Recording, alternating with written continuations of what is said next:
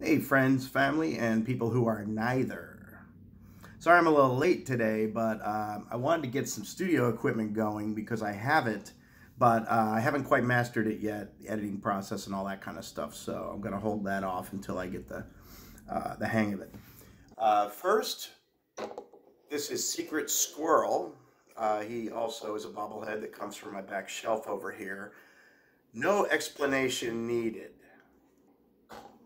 Also, my Starbucks mug of the day is San Antonio. Remember the Alamo.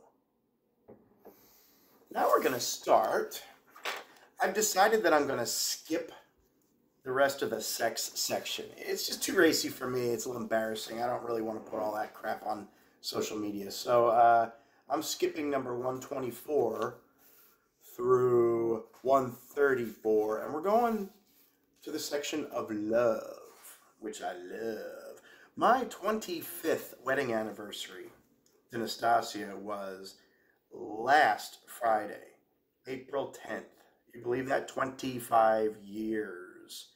And we sat at home and ate takeout from a restaurant. And it was still nice, and we'll still do something when the prison has ended. All right, 135. John Barrymore, 1882 to 1942. Love is the delightful interval between meeting a beautiful girl and discovering that she looks like a haddock. A haddock. Lord Dewar, 136. Love is an ocean of emotions entirely surrounded by expenses. Ooh, he's got that right. 137. Love is a grave mental disease. Plato. 138. Plato again. Whatever deceives seems to produce a magical enchantment.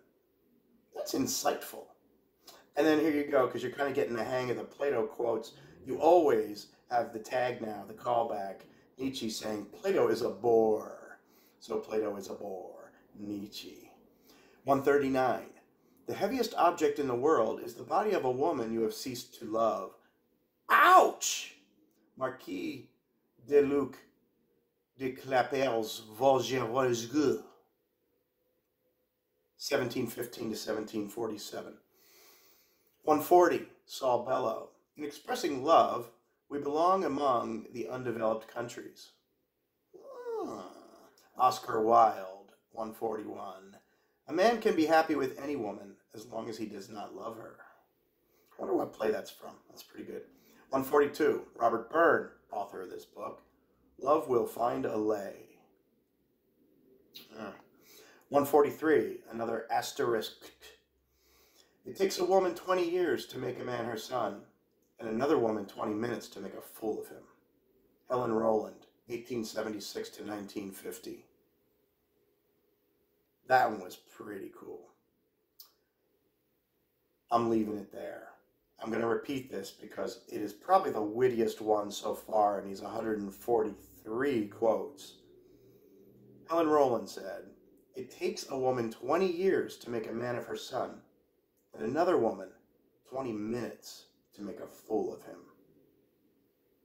Love you all. Hope you're staying safe, and I will see you tomorrow. Enjoy the day. Get out, take a walk, protest. Nah, maybe not. I wasn't getting political, so let's leave that out. Edit. Later.